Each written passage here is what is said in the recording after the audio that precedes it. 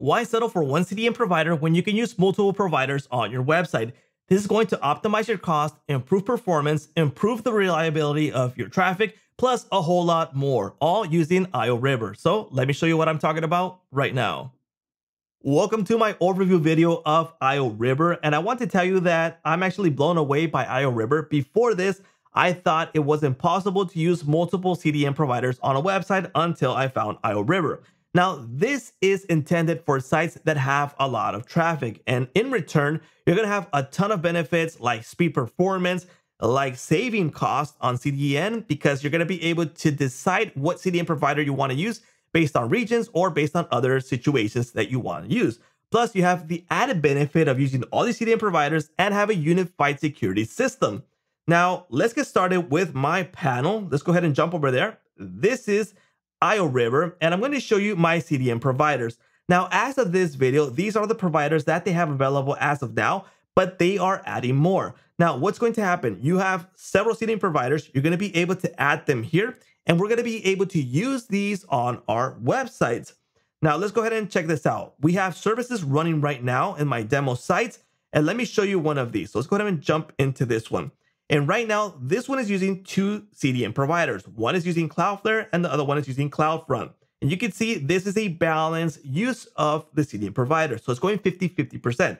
But you can actually decide if you want to use in a certain country some type of CDN provider or a different one, because you might be interested in speed performance or the cost. Maybe Cloudflare isn't as good in Latin America or Asia, but CloudFront is. So you want to use that over there. So it's kind of tricky, but this is going to give you really speed performance on your website.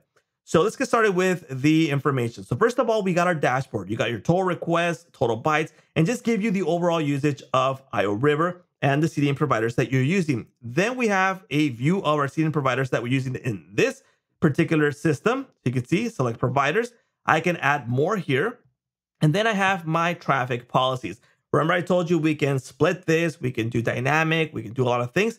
Let me show you some of these policies. So let me show you this one, which is a worldwide one. And this one is split 50-50%. So let me go ahead and show you this. We are using both of these. Let's go next. Now, this would be the steps to actually set this up. So if you want to do this, follow this step. So in this case, it's set to static. Let's go next. And then we have this option. So we got, would you like to enable failover? That means that if one fails over, it's going to use the other one, which is obviously a really good idea. Then you can select your monitor from here. It's using health for now. Let's go next.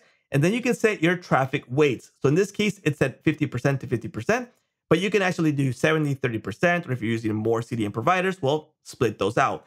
You might have your own reasons for doing this, but you have the option there, okay? And then you can apply the policy. And let me show you another policy. So let's go into add a policy. In this case, yes, I want to use these CDN providers. Let's go next.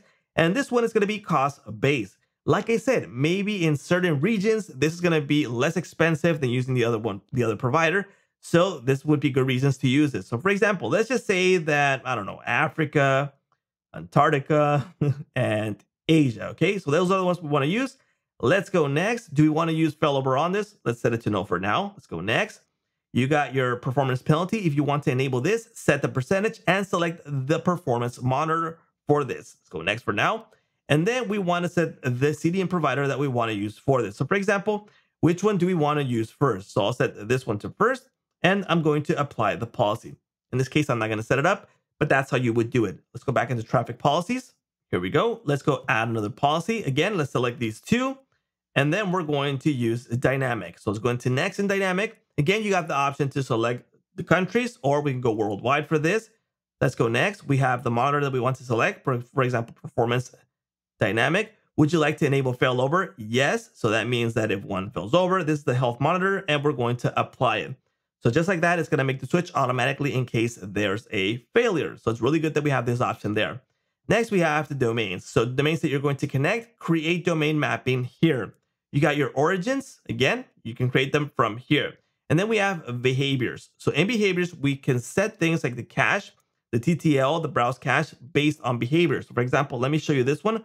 For the static pattern here, you can set, for example, the action, the cache behavior. Go ahead and cache.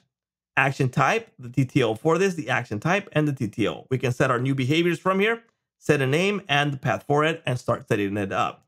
Then you have your monitors. So you got your monitor right here. There's a health and performance dynamic setup right here, but you can add more monitors from here, depending what you want to use for performance and ability. And then you can use these on your traffic policies. Okay, you got your ability and performance systems here. You can see here we got the monitor and the performance monitor from here. So this is really great because we can actually monitor performance from here. For example, the performance for CloudFront, the performance from Cloudflare, and iRiver. See these graphs right here? So for example, we have the CloudFront performance here. So maybe that's not what we want to use, but maybe it's less expensive. We want to use it for certain countries, but we can be able to monitor the information right here. Now, there's also cache management. So if you need to clear the cache, just go ahead and do it from here. So you can do it from inside of iRiver. You got your security settings, so you can set up your WAF rules for your firewall. There's a lot of ways that you can take advantage of this to obviously improve the security on your website. There's also rate limiting, so you avoid hackers just trying to go all out on your site and trying to find a way to hack it. You got your monitoring for this. You got your events, traffic control, the origin sets, load balancers, which is also a really great option in case the site goes down. You have an option to use the load balancer, or in case you want to divide the load balancing of your servers, you can go ahead and use that. You got edge compute, logs, access logs, and a whole lot more. Let's set up a new one. Go ahead and set this new. And then you have the option, for example, the field. What do you want to use this to filter? Like what's the action going to be?